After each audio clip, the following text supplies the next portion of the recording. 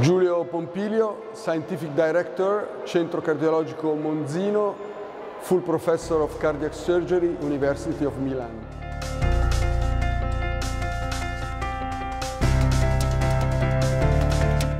Organoids today are not only and no longer a nice lab toy. They represent a very promising tool for drug discovery and personalized medicine.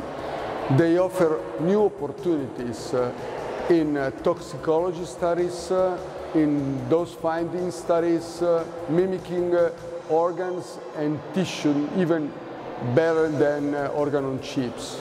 And they also represent a very promising tools in clinical trials, offering a perspective in personalized drug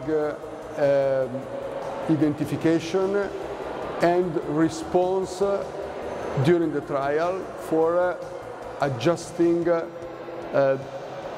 therapies and diagnostics. And finally, they also offer opportunities for biomarker discovery. So in the cardiovascular space, organoids, which are called cardioids, mimic better and better like mini hearts. And I think, especially in genetic cardiomyopathies, they offer unique opportunities for development studies, for understanding of new mechanisms, but also for testing new drugs or old drugs for specific patients. Research today is, of course, an international competition. I think it's compulsory to have international collaborations for centers of excellence as Monzino, for example, are.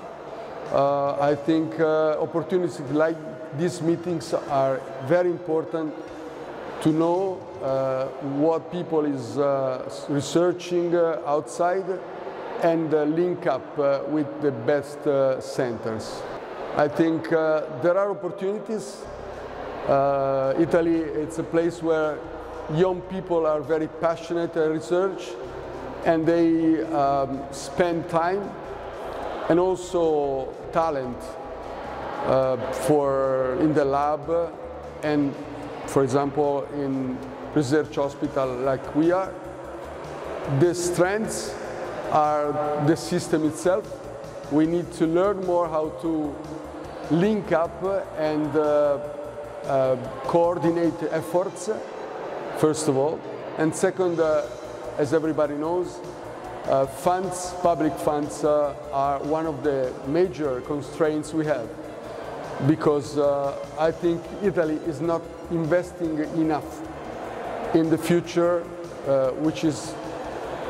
and research is one of the main streams for developing the countries.